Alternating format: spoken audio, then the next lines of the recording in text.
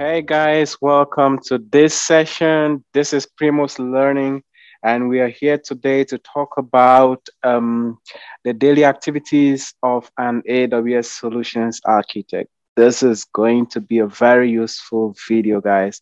Um, this this is what so many people have been looking for. So we got you covered today. Please just stay with us for 5 minutes and follow the various tips. These are the things that an AWS Solutions Architect do in their daily lives. So if you've been looking to be an AWS Solutions Architect, if you want to be an AWS Solutions Architect, and you've been thinking of, hey, what are some of the things that AWS Solutions Architects do?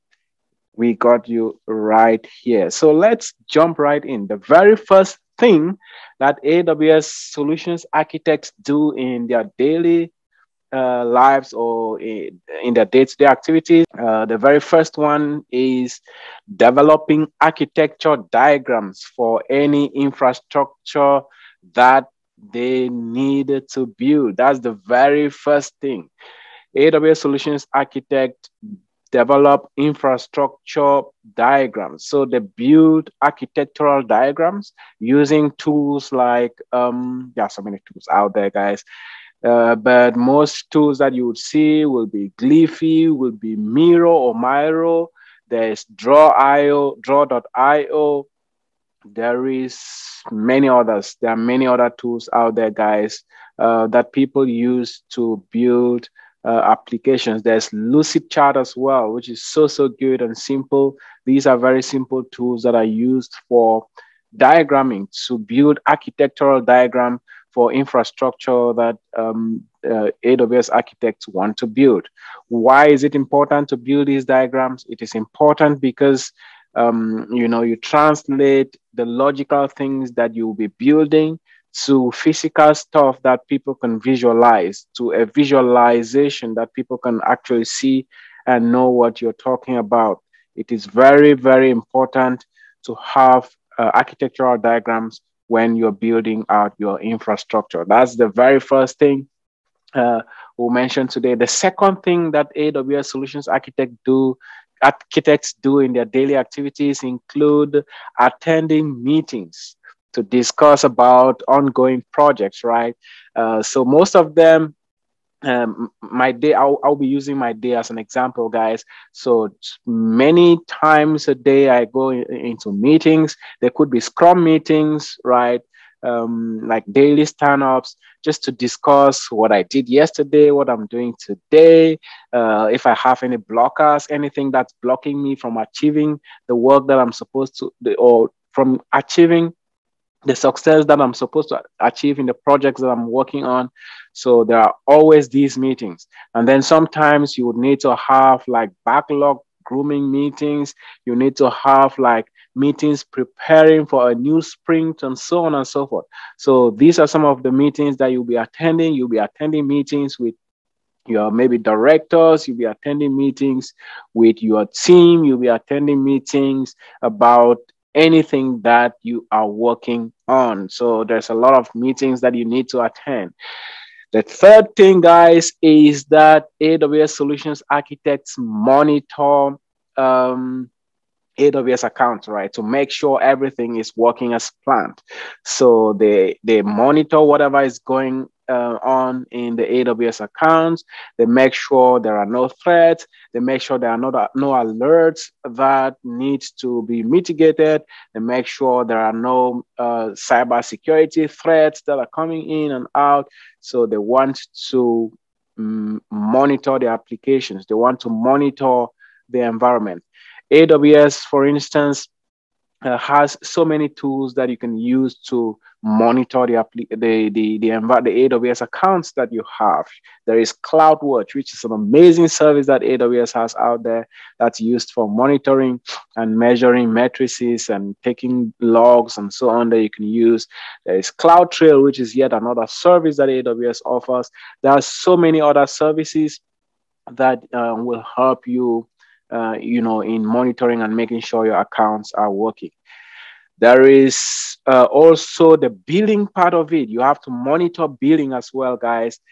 because you can be, have infrastructure running, and you, by the time you discover you're supposed to be, you're paying 20,000 or 30,000, whatever, if you don't monitor and have billing alerts on your AWS account. So those are some of the things that you monitor for. And then some of the fourth thing that AWS Solutions Architects do, I'm just going through them quickly, is they develop data pipelines and connectivity to data, right, to data sources.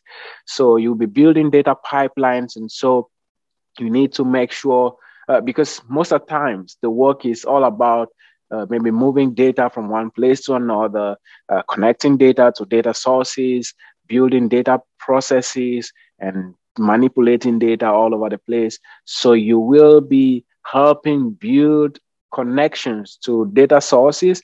You'll be helping actually build those data pipelines and making sure they're functioning well, and granting access to those who need access to those particular data sources. That is the fourth thing. The fifth thing, guys, is that you'll be building scripts to automate processes. So you'll be building scripts. They could be Bash scripts. They could be Python scripts. They could be anything that helps you, to get a process run faster or to automate a process. Those are some of the things you will be doing. You'll be building Lambda functions as well. You'll be building different things, right? Lambda functions that will act as services to help other processes, other things. You just want to tell the function to go stop an EC2 instance. You'll be building some of those things. Those are some of the activities of Lambda. And Lambda is a very neat service that AWS has out there, guys. Other things that AWS Solutions Architects do that I do daily include, maybe checking policies to make sure, you have people have access to what they need. Most at times, users will come to you saying, hey, I don't have access to this S3 bucket. I don't have access to the SageMaker notebook. I don't have access to get this data. I have this error here. So you will be making sure that IAM policies are granted to the users that or services that need them. You see a lot of those things, guys. You see them coming up from time to time. And so you need to learn how IAM works very well to be a successful AWS Solutions Architect.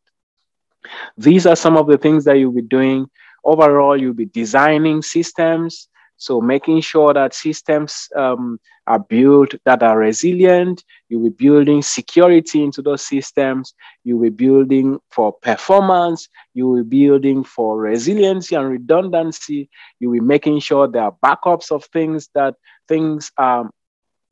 are replica sets for databases and so on and so forth.